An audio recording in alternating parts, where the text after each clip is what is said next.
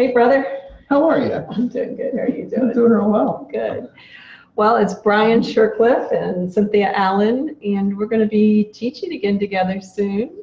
So excited. Starting a Bones for Life training, and this will be our second one. Second, we did one kind of together. Okay. Some of our students came together. Oh, yeah, that's how that worked. That's why to my mind it's the second. So. Yeah.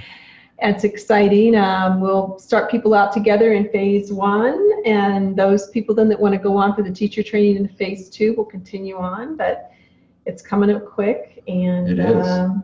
So I'm sorry I did not wear my Jump Your Bones t-shirt. I mean, we were pretty cute out in public the other day, weren't we? We both had on our Jump Your Bones t-shirt, and I have to say, as much attention as that t-shirt gets when you wear one of them, when the two of you are out, and it's male, female wearing it, it gets a lot of attention. Absolutely. We had a lot of people asking this question. Yeah, we did. So, so we thought maybe we'd talk a little bit about how we got into this work, and why don't you, why not, since I've been talking the most, why don't you start? Okay, yeah, happily. So my mom was studying with you 15-ish years ago, and I used to think that what she was doing, this whole bouncing on heels thing, was the dumbest thing I'd ever heard in my life. And I used to think that handstands would save the world as well. I had some interesting beliefs. Handstands save the world. I can see it on a t-shirt. Yeah, like that. It doesn't sell quite as nicely as this one, but I kind of let go of it after I made fun of my mom for that time period. I've never heard of a kid making fun of his mother before. Never. It's really awful. Never. Yeah. My dad even did say, why don't you just quiet down a little bit? But then a friend at the place where I teach, Vitality, shared a little Tea and Learn postcard that you had made. Yep. And it said, come and check out Bones for Life and see if it's helpful for you. And I said to my friend in the back of well, I didn't say it out loud, but I said, oh my gosh, not that Bones for Life stuff again. That's the dumbest stuff I've ever heard in my life.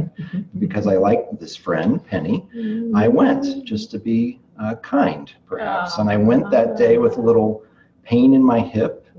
And 5 minutes into that session that you were offering, I was pain-free. And I thought, well, how could that be? That shouldn't happen.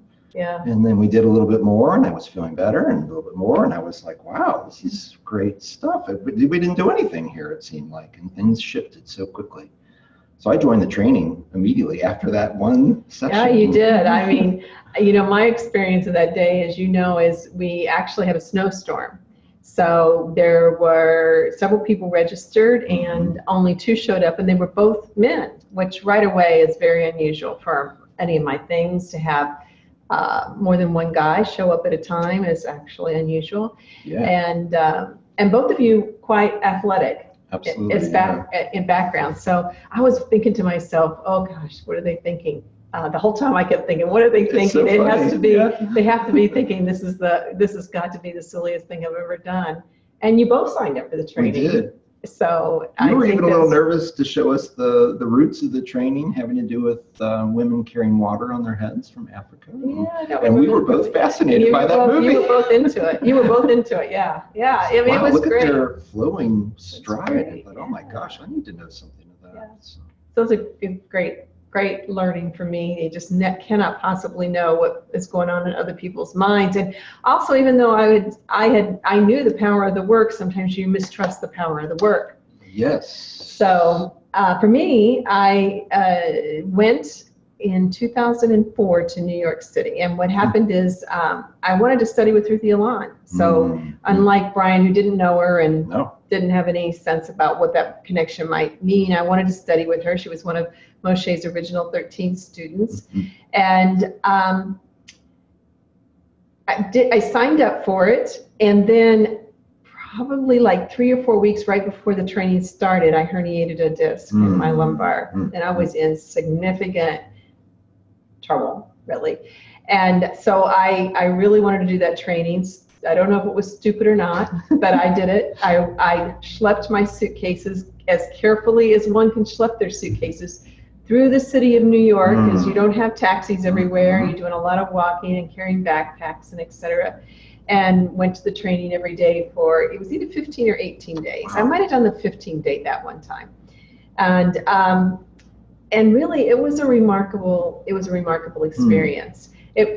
it helped actually with this herniated disc, which I had been had an injury 2 years prior and had really struggled with. So, you know, you're not going to get a magical result with a herniated disc like overnight, but I could tell it was helping me, helping to decompress my spine.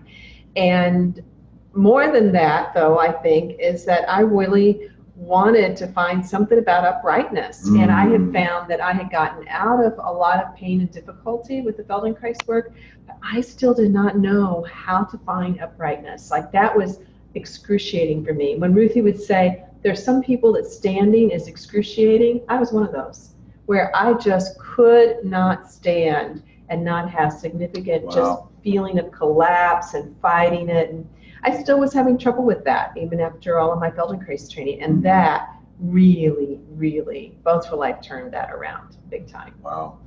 Plus, Ruthy was phenomenal. So you made it through the training too. 15 days is a long time in a row. Yeah, well, I love that. Yeah, I love those kinds of things. So that's not a big deal for me. If I could do 15 days tomorrow, I'd be off doing it. But ours will not be 15 days at a time, so be not despaired. That's right. Ours will be in mostly 2 and 3 day segments. And, so nice, so nice. Yeah.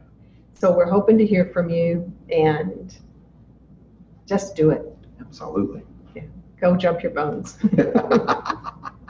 Okay. Thanks, Brian. You're welcome. Thank you. Yeah. Bye-bye, guys. Bye.